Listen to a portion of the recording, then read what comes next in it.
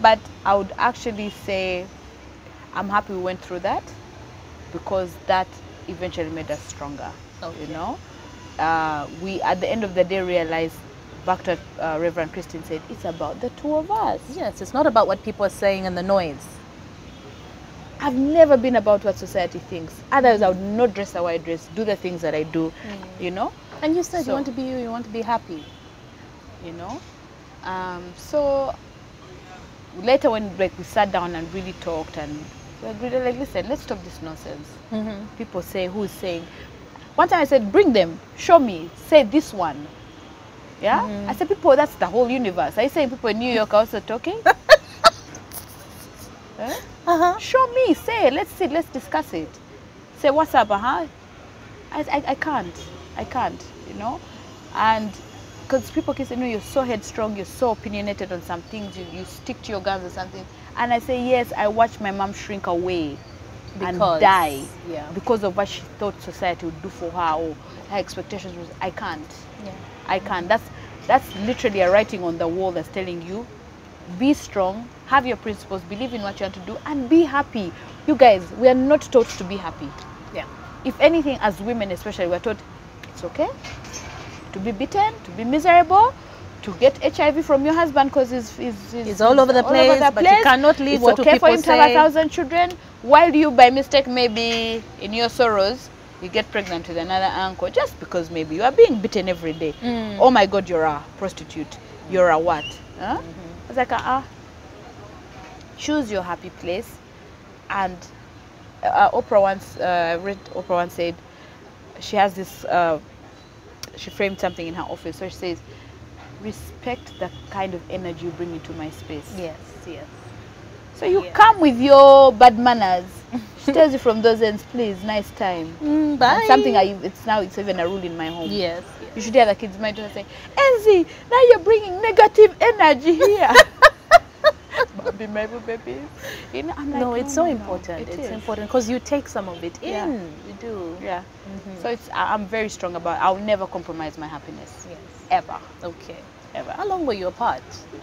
I would say 2 years. Okay. Yeah. And then you got back together. Yeah. Did you also realize at that point that, man, okay, despite all this, I'm missing in? Of course. I'm being stubborn, but because I think sometimes we forget that just the bottom line is that friend. Like that's what I can say about Chel. He's my best friend.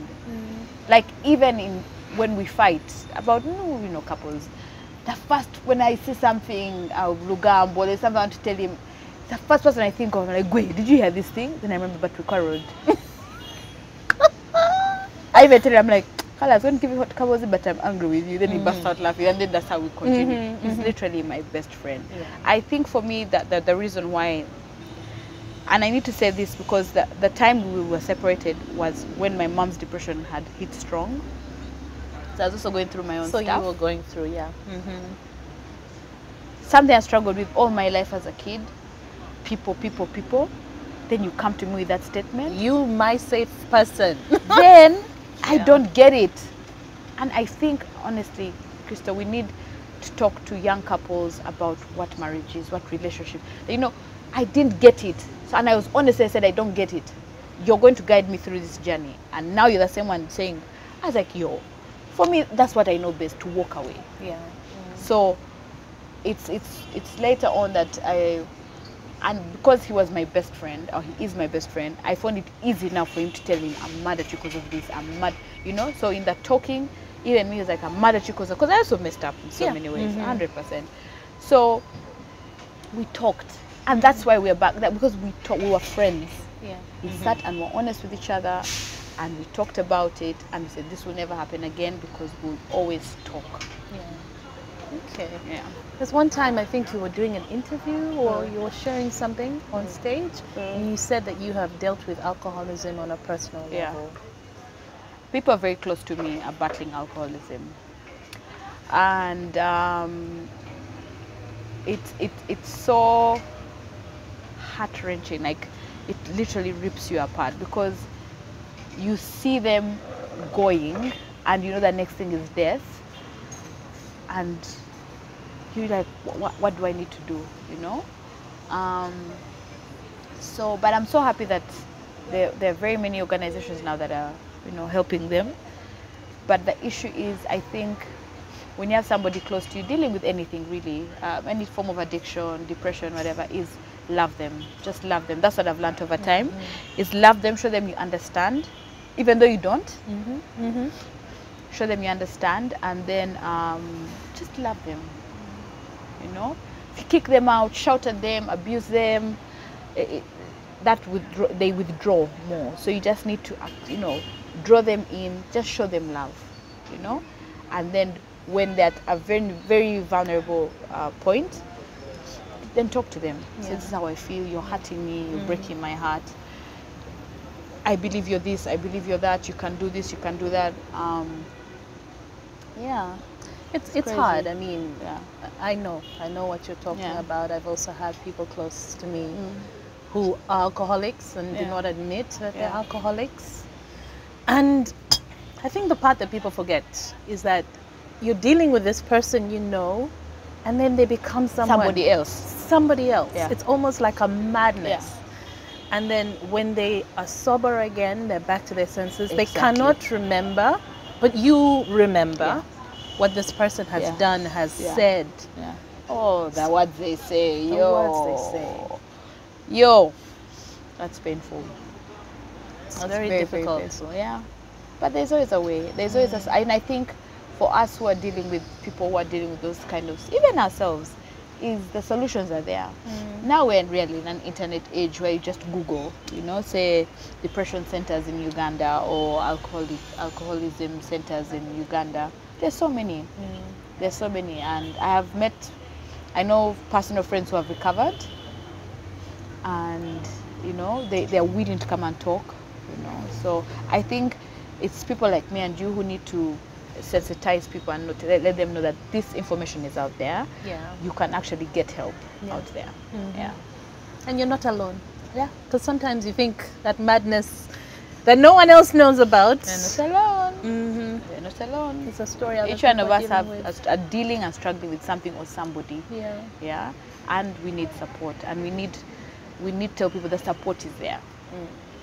Okay.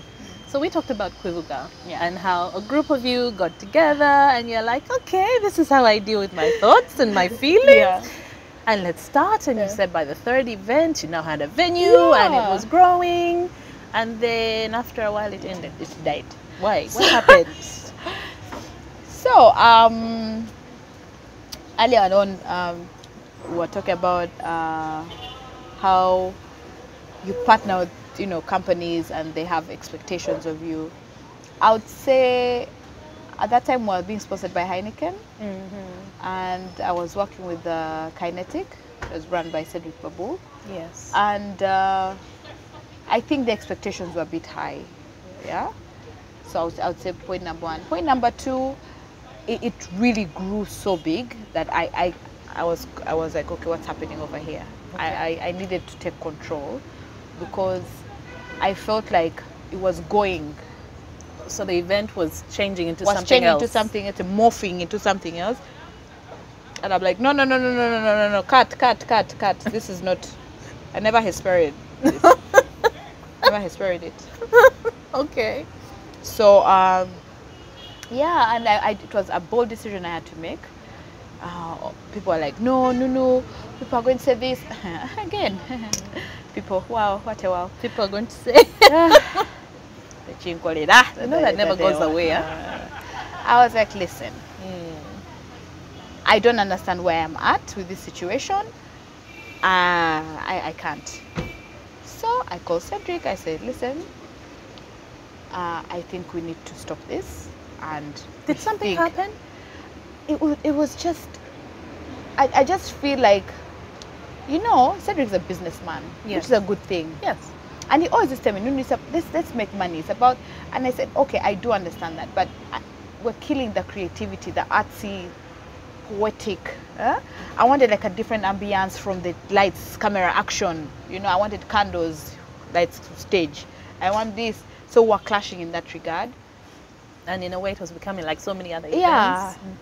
And I was just like, no. And he understood. He really did. And even said, you sure you want to shut this down? I said, yeah, and we'll come back different. And besides, Heineken, our sponsor, was also leaving. So, yeah, so I stopped it 2013, brought it back 2014 at Legends, did it for 3 months. But again, I didn't have any kind of sponsorship, so it was hard for me to run it. Okay. Yeah, and I sat back and I said, God, please show me the way. Show me when I should do this again. So you let it go for a few years? Yeah, 6 years. Because you just launched again last year. Yeah, March. Rebirth This year, yeah, this year is, I mean, this March is going to be 1 year anniversary. Ah, okay. Yeah. So I just woke up one day and I said, no. I did I would call it a small little mentorship entrepreneur course.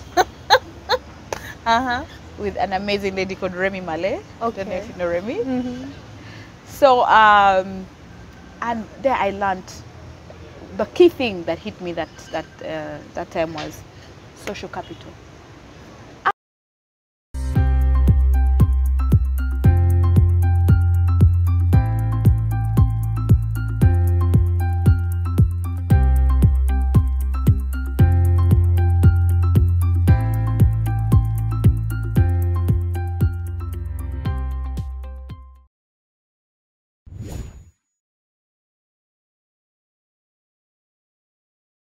I called Angie Pink Coconut. I called I don't know who. I called Daudi Kalunji Venue. I called just like that. And you were back? Okay. And how has it been? As a speaker, I have Castlelight. As a sponsor, I have Coca-Cola. So yay. So it's about, but again, it comes from a place of growth. Yes. And is it the event that you 100%. wanted it to be? 100%. It has continued to be that event? Yes. It's beautiful. It's lovely. It's, oh my God, it's such a beautiful experience. And when people come, even for the first time, they're always like, I just heard about it, but yo, I'm definitely coming. It's not, there isn't any other event like this in Kampala. And I'm like, yes, that's what I wanted. Yeah. You know, the music is neo soul, acoustic. You know, I make sure there's art. It's just beautiful. I'm happy. It's like Micah. So it's a creative space for expression and yes. Okay. Yeah. All right. So you're happy with that? I'm very, very, very happy. Okay. Now you were talking about your jewelry and your designs and how sometimes it's so hard for you to let go. But you display your work. I try in different stores, yes. don't you? So I think by the time you hand it over to the store, you have to let go. No. No. The last time I displayed was at Bold. Yes. And I stopped display. Oh, why? No, honestly, it was business ethics, I would say, because in my mind, I was like, I take stuff there, it sells, they give you a percentage, which is good, very fair, and then I use the same money to go buy materials and take back. Yeah, so they give you the money after a month. My stuff would run out after a week. Oh, but you'd still have to wait for like a whole month. Thanks. So, yeah, I had to re-strategize. Okay. Yeah, because that means now I have to take more stock back, you know, more stock. Yes. And I'm like, I don't have the money. Remember, I was not working at the time. Just now I was like, okay, this is a struggle for me. So I had a conversation with them, my friends for life, and I said, listen, let me rebrand myself. Okay. Give me time. I'm going to come back with a bang. Okay. Yeah. All right. When I'm organized, because now I know how things run. Yeah. Have you looked at having your own space to display? I did have my own space. Okay. Outside of Bold. Yeah. 2015. Yeah. Beautiful store. I even went all the way to China and bought stuff. Now, this is stuff we don't know, and we should know. When you say you have capital for a business, that's what I learned in my experience. Yes. The capital is something that should run you for at least 2 years. Yeah, 2 years. I didn't know that. Oh, so you started and it was just enough for a few months. So it died out. But I don't even let it break me. I was just like, okay, I learned from that. Exactly. And so I know what to do next time. And so I think for me, in everything that I've learned in my life's journey, in regards to business, is that's not my strength. Me, I'm a creative. Yes. So I need like a business manager. who's now my husband. Okay. Now he understands that stuff. So I said, don't tell me, just tell me on this and this day you need this from the like Kwivuga. I'm like, guys, don't ask me about the poets or the drummers who are coming. Just make sure we have money to give them. Yeah?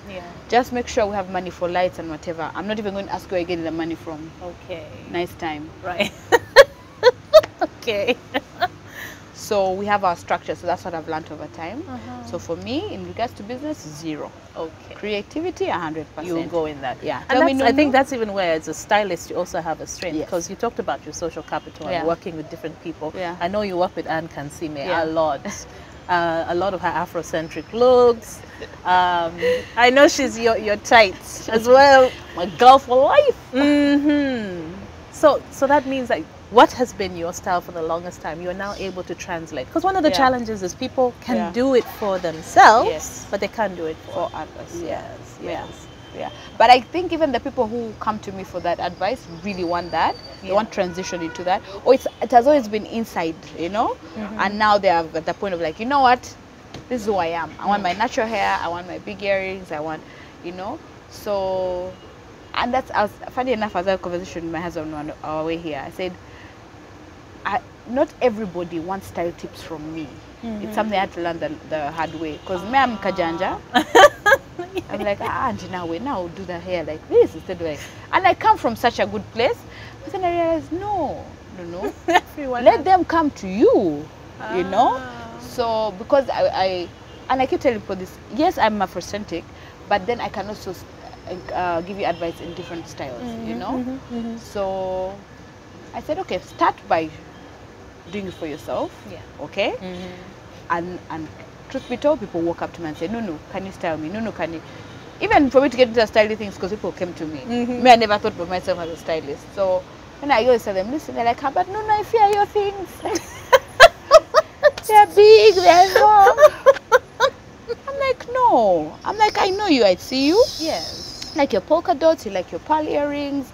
And everybody see, stop wearing black and white the whole time. Add a bit of color. So get like a turquoise skirt and match with your polka dot shirt and a blazer and like dot of yellow earrings. Oh, a little bit of color. That's nice. I like that. Okay. You see? I know you're a lawyer, supposed to wear suits, dark colors and whatever. Just have a pop of color with a nice pink necklace. Something simple. They're like, hey, I'd never thought of it like that. You know? Okay. Have good nice pumps, red pumps. Yeah. You know, a cute bag. Like, they're like, oh, okay. You know? So not everything has to be bright and bold. Okay. I remember many years ago us laughing about the fact that you said you had OCD. Which is probably what she's talking about when you're always touching people's hair. I once told the chick at ShopRite, her wig, you know that the hair here, right? Yes. This is normal hair, then this is wig. Weave. It was a weave under the hair. Weave, then this is her hair. Yes. Now, the hair was standing like this. Then the weave is arranged here, I could not. You couldn't leave her? I couldn't. I followed her. I said, excuse me, ma'am. Hi. You don't know me? I don't know you. But your hair needs some little Jesus. Little. Oh my God. I was itching. So she said, oh, thanks. So she just put it down. I said, no. Let's go to the bathroom. Yeah. We wet it. A little, then it fell properly down. I'm like, now you look normal. Anag. Okay. Oh, you see a lady walking and her brides out at the back? Now fellow women help each other. Yes. I'm like, stop madam, someone and just be like, you just go here and let it go down.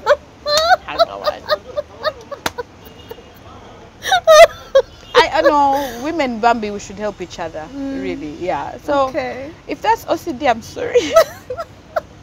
But trust me, I've been praying about it because you can run mad. You can like, oh my, why isn't this? You can't even stay focused on what you're doing because you're looking at. Like, why isn't? My God, I went to a restaurant there some time back and I told them, your paintings are sad. Yes. Then I told the guy, come and see. So he looked and said, I said, look, the woman is drowning. The way her bicycle has fallen over where. It's like, why would you put such a picture in the restaurant? I said, it evokes, sad it translates feelings. into the mood of the place. Yeah. I said, that makes a lot. And I said, they are black and white, which is worse. At least if they had color. That guy laughed. They've never changed them because I think that's the kind of Maybe that's you know, what they emotion can they want afford to bring out or Uh-huh. evoke. I don't know. So yeah, but yeah. So you find that learned. you've always been the kind to speak your mind. Yes, Mhm. and it's put me in trouble so many times. But it's not like I'm lying. So I'm always like, And okay, you're coming from a good place. yeah, Mhm. yeah. But now I've learned over time to shut up, keep quiet, unless it's affecting somebody directly or affecting me directly. Now there, oh me, I'm a warrior. I fight for women in the parking lot when the man has pushed her. I'm those ones. I was once in a hospital and sitting across this couple, and the guy kept shouting at this girl. All right. He kept shouting at her, and she said, "Listen, I can't believe you're shouting at me, yet I'm here for high blood pressure." You get, like, a young girl. I was like, even that baby, I don't think is mine. And he said so many things. Just know we had their secrets. So I remember telling myself, hold me. I said, because I'm going to fly over there. Sweet, superwoman. And jump on that guy. So he literally held me. I said, now so why you holding me? Go and do something. Go and help her. I said, honey, I can't breathe. Take me out. Like, I had to walk out. Yeah. So I think like there's certain situations like I can't see people suffering. Now there, I'm sorry. Yeah. I went in melee anytime. No, but I somebody mean, suffering, no. it's part of the whole, you know, it's none of your business. Yeah. Don't interfere. Yeah. Look the other way. Yeah. But sometimes you need to step up. Honestly, yeah. I know there are times where you can't go in, like you'll be beaten or cut or shot or something. But where you really can't help, please step out and help. Yeah. That's what I believe. Okay. Yeah. So you've had this dance with society and expectations and what the right thing is to do, and you just being uniquely you. Yeah. And a lot of people struggle with that. Young men, young women, finding that balance. Yeah. What would you advise as we wrap up? I honestly feel that, especially if you're now grown up, because so many times we do things to impress our parents, even the careers that we choose, the people that we marry. So I feel like if you're old enough, and by old enough I would say you're working, you have your kadime, you're living in your own place, or you could be still, I don't know, you're at a point where you can take care of yourself. That's a huge hint that you're old enough to make decisions, your own decisions, yeah, your own life choices. So it's sad when you want to do something, but your parents are looking at you like, so where are you going to get the money from us? But if you're in a position whereby you can take care of yourself, you can make your own decisions. I think ideally you taking care of yourself is step number one of making that decision. Yes. So as long as it's not hurting anybody, really.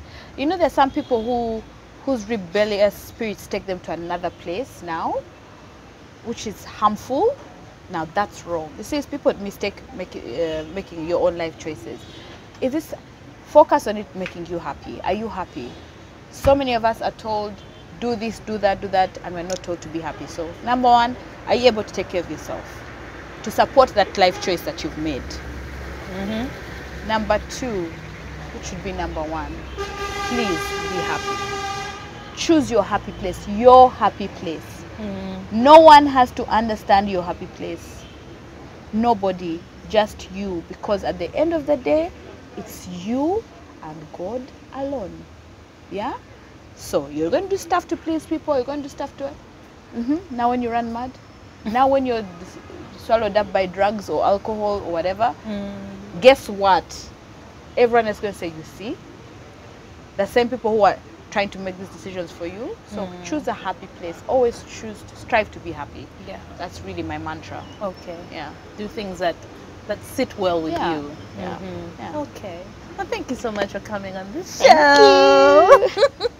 It's nice to catch up. Very nice to catch up, sweetie. Thank you for everything that you're doing. We love you. Oh.